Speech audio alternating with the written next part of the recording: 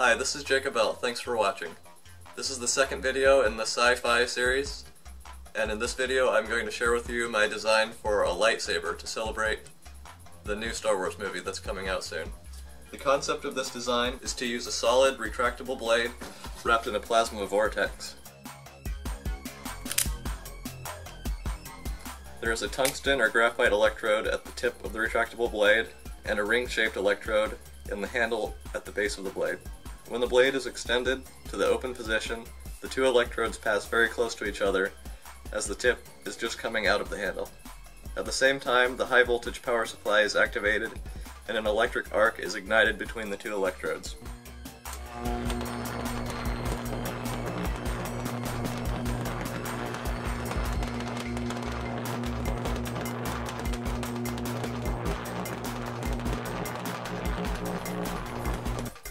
A copper coil inside the solid blade is also powered on and creates a magnetic field. The magnetic field from the coil and from the electric plasma arc interact to form a type of homopolar motor where the plasma arc is the rotor.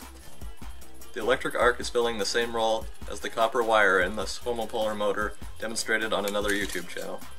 Since the plasma arc has such a low mass, it can accelerate almost instantly to a very high RPM, forming a vortex skin of plasma over the blade. The higher the current, the hotter and brighter the plasma will be. Higher voltage will allow the arc to be stretched out longer and make it harder to extinguish and more reliable.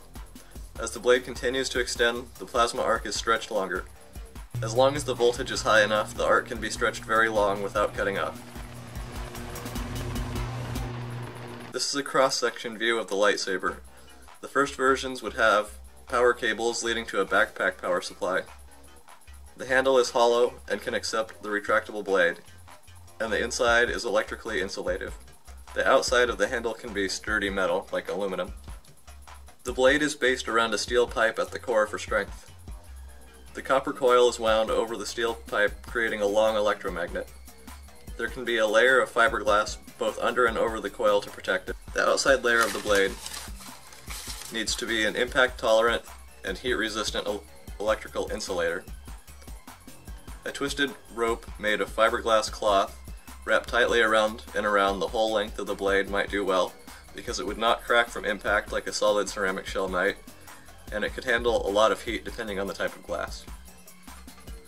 Alumina, which is aluminum oxide, might be a good choice for a solid ceramic outer shell.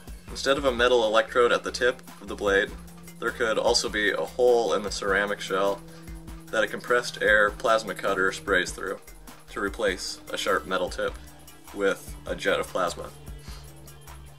The plasma cutter tip would need to be powered on for a second when the blade is extending so the plasma jet could act as the tip electrode. Once the blade is running, the plasma cutter could be off most of the time except when stabbing or slashing.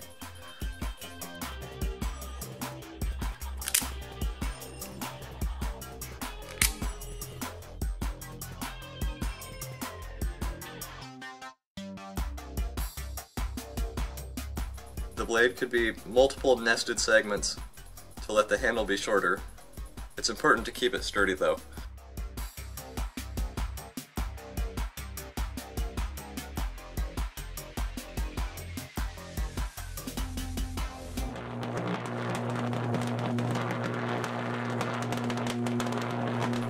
That explains my version of how a real lightsaber could be made. Please share your thoughts on this or any science or philosophy topic in the comments.